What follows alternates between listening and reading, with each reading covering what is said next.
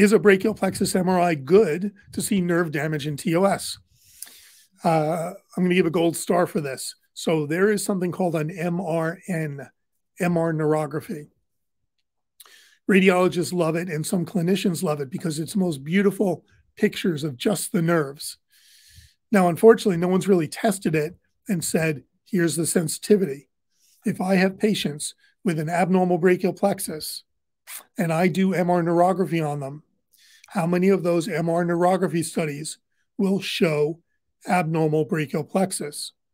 Let's say you have 100 patients with disease and the MRN neurography shows 80% of those as abnormal.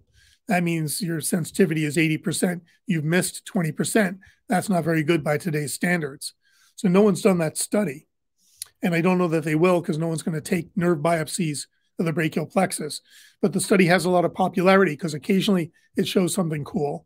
And just by itself, it's the coolest thing. I can take pictures of the brachial plexus or the femoral nerve or whatever and just make everything else in the picture black. That's part of how we do it.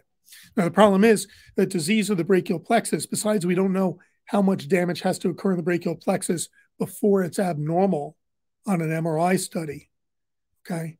We need to know other things, like is something compressing the brachial plexus? Remember that TOS is not a disease of the brachial plexus. It is a disease of all the structures around it that compress or stretch the brachial plexus. And that's where you get the problem. You can't fix the brachial plexus. What you're doing is you're fixing the other things around it. So if you do MR neurography and you get great pictures of the nerves and everything else is nulled and voided, then you have no idea what's compressing the brachial plexus.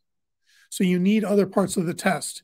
Our examination, the Nia Vista exam, includes pictures of the nerves, and they're helpful. I've seen thousands of these now, and I've seen those that look like MR neurograms, and I've seen the ones that are the soft tissues around them, all in the same patient on each side. See the brachial plexus, then on other images, I see the soft tissues, the bones, the lung, the muscles. I see the arm position changes.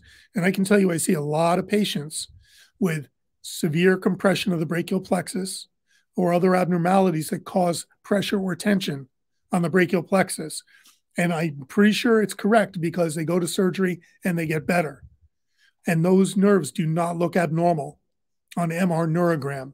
So I know at least some patients, I think it's more than half, can have normal looking brachial plexus if you just take those pictures.